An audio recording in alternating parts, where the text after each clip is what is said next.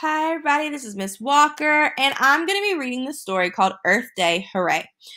Now, you remember you have other stories to choose from, but if you chose Earth Day Hooray, it tells you right here that this is about place value. Remember, this week in math, we've been learning about place value. Okay, so this story is going to have place value in it. Your job is to listen for the connections between this story and what we've learned in class. This is your Friday homework. So you are going to have an assignment after you've listened to the story. You're not just going to listen to my lovely voice. You're going to have to do something. So at the end of the story, you can either go to Google Forms, click which story you listened to, and tell me how does this connect to what we've learned in math this week, and also what you learned from reading the story. If you don't want to type it out, you can do Flipgrid, and you can record yourself telling us about what connections you made between the story and what we've done in class, and tell us what you've learned. I'll be asking some questions throughout the story. You can answer those questions in your video. You can show any work, any notes that you took during the video. So you may need pencil and paper so that you can take those notes. If you need to get those things, pause the video. We're going to go ahead and start. This story, again, is called Earth Day Hooray. It is by Stuart J. Murphy. I will be reading a lot of books by him because he's an amazing author and he has a lot of math books. So, buckle in and get ready. This place is a mess, said Ryan. That's why we're cleaning it up, said Carly. Come on, pitch in. The Maple Street School Save the Planet Club was cleaning up Gilroy Park, the site of this year's Earth Day celebration. They picked up candy wrappers, crumpled newspaper, empty coffee cups, old flyers, lost tennis balls, and lots of aluminum cans. You know, said Ryan, even after we're finished cleaning the park, it won't look all that great. It could really use some flowers at the entrance. Gilroy Park had a few trees and some grass, and that was it.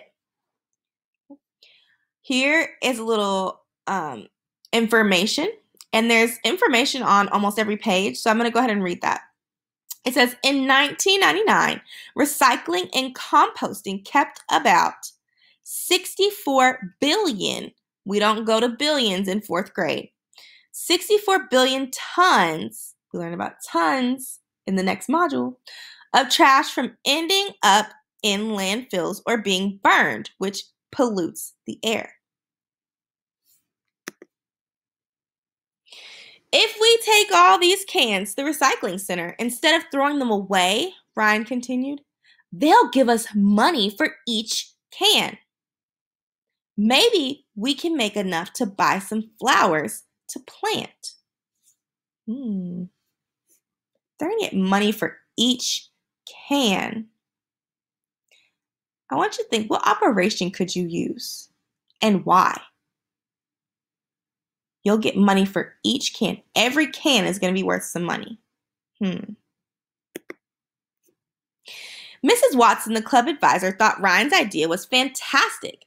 She said, if you can get, that number is 5,000. It is in standard form. I'm going to read that sentence again. If you can get 5,000 cans, that should be enough for some really beautiful flowers. I bet we won't find that many, said Luke. Here's your little information.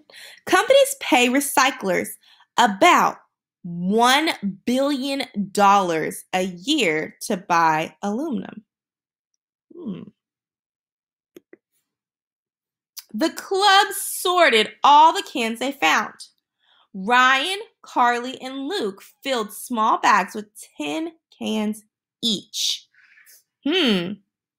So each small bag, so one small bag has 10 cans. Let's double check. You can count by twos, 2, 4, 6, 8, 10. So there are 10 cans. So, that's kind of like having 10 ones, you bundle it into one 10. I'm not going to help you with this next one.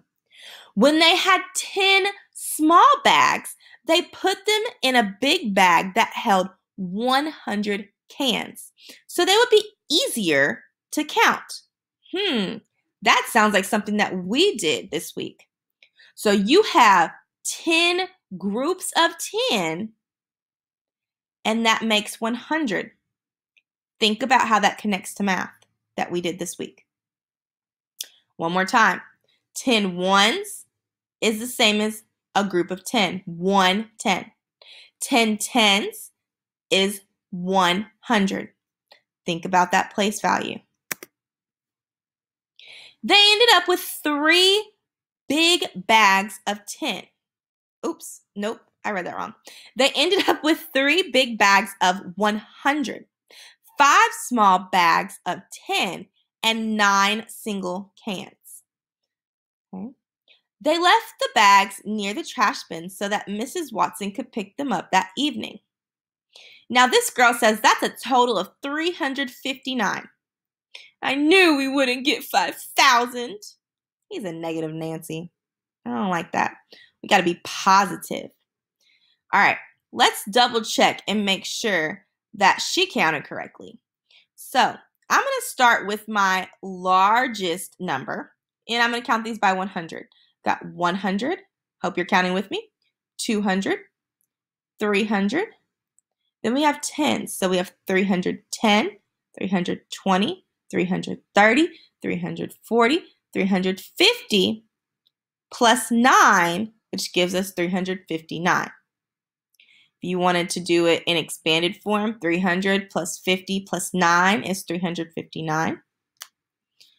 My buttons aren't available, so I cannot draw for you on the screen. I'm sorry about that. Continuing on. But the next morning at school, Mrs. Watson called Ryan, Carly, and Luke to her desk. Bad news, she said. The trash collector at the park didn't realize the cans were for recycling. He took them to the dump with the rest of the trash. I knew it, said Luke.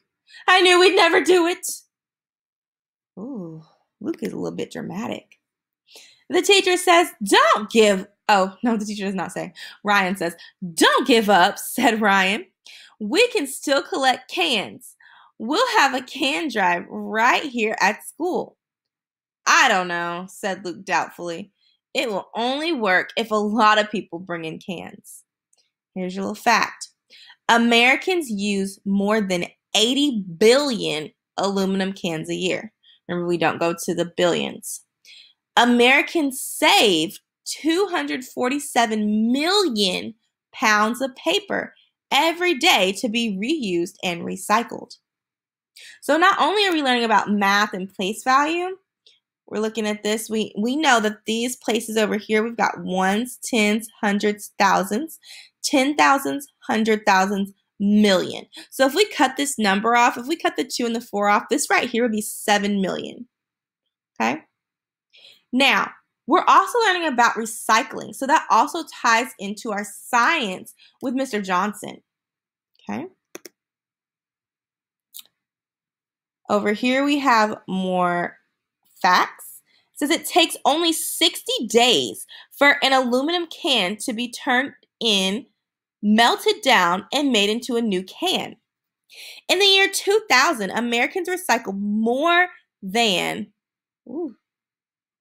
1,500,000 pounds of plastic bottles. Now, this was a big number. Ms. Walker had to look at that because I know that if you have 1 comma here, that separates your units period from your thousands period.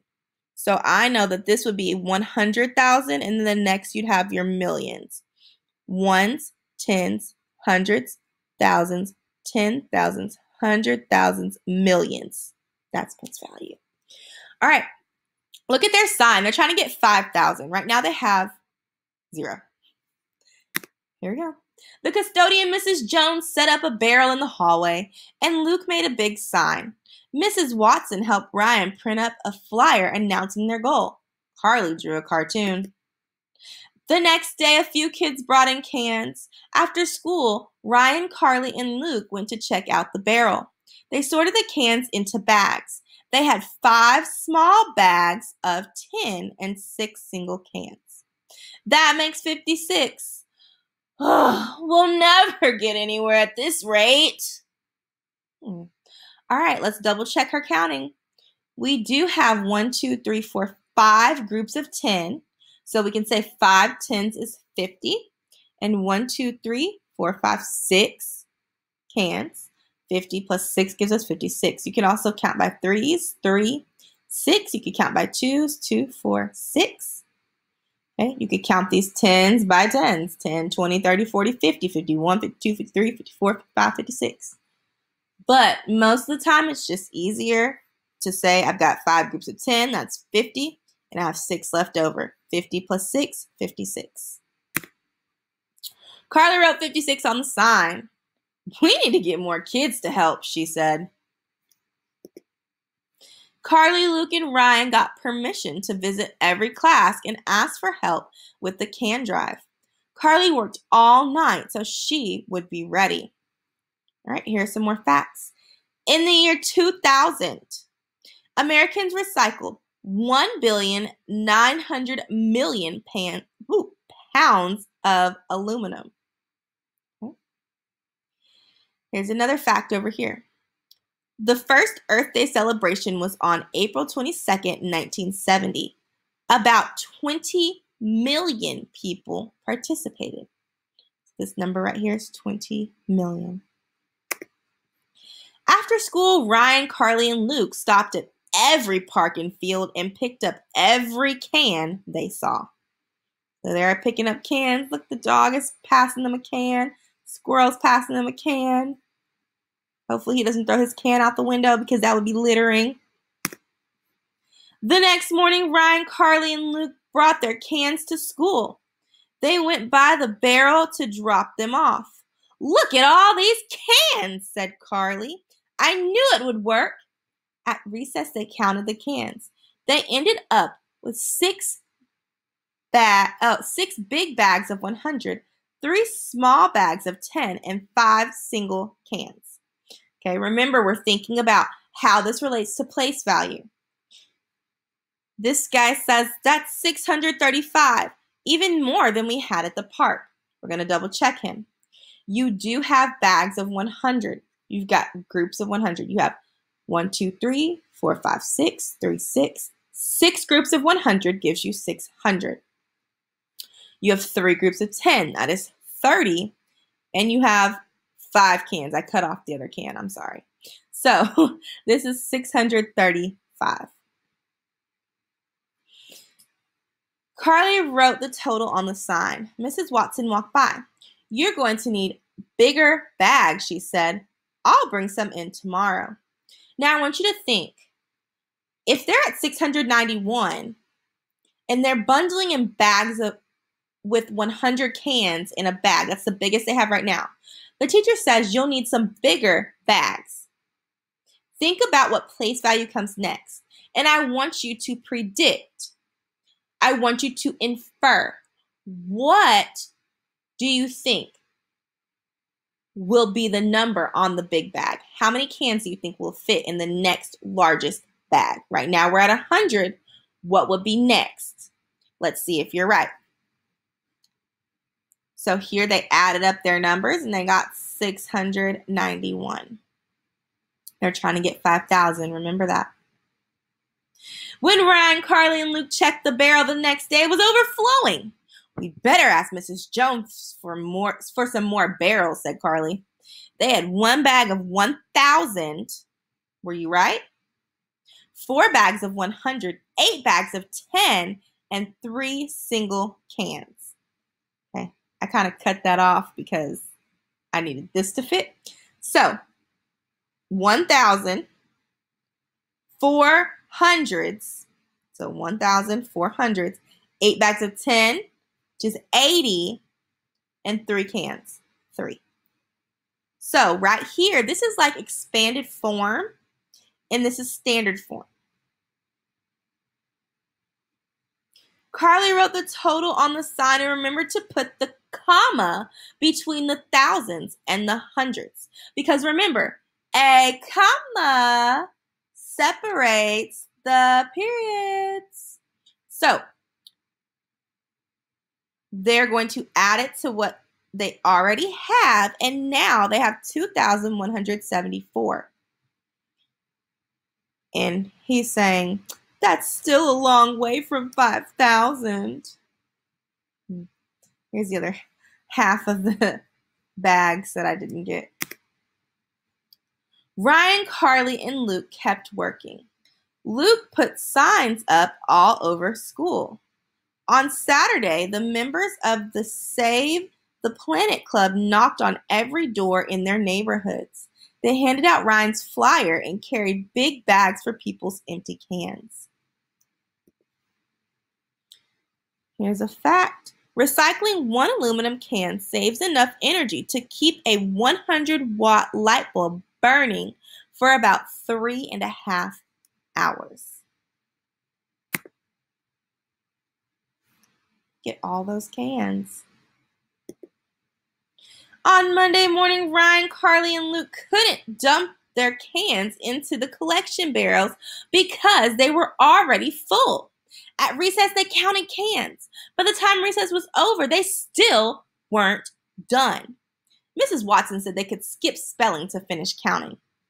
And you didn't think this was a good idea, Carly teased Luke. Great, no spelling today. All right, this one I did put together. Finally, they finished. They had 2 huge bags of 1,000. So 2 groups of 1,000, which they have a 2 here in the thousands place. 8 big bags of 100. Okay. 1, 2, 3, 4, 5, 6, 7, 8. 5 small bags of 10. 1, 2, 3, 4, 5. And 2 single cans. I don't know where the 2 cans are, but there's a 2 in their ones place. That's almost 3,000. It's 2,852 to be exact. Remember how to read numbers. Let's read that together. 2,852. Okay. Luke wrote the numbers down. We did it, he shouted. And with the 2,174 we had before, plus 2,852, it's 5,026. So later on in this unit, we'll do addition with regrouping. If you can already do addition with regrouping, you are amazing. Give yourself a pat on the back and say, I rock. All right. Last page. Mrs. Watson took the cans to the recycling center right after school. And Sunday morning, she drove Carly, Luke, and Ryan to the plant nursery. So a plant nursery is just a place where they have a bunch of plants. Like they're growing a bunch of plants, different types of plants. And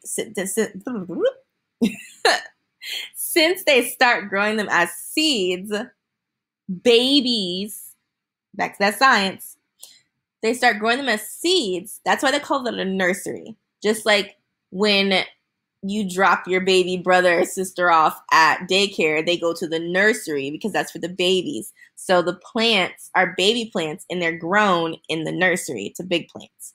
Okay, finishing this last sentence. They each picked out flowers in their favorite colors.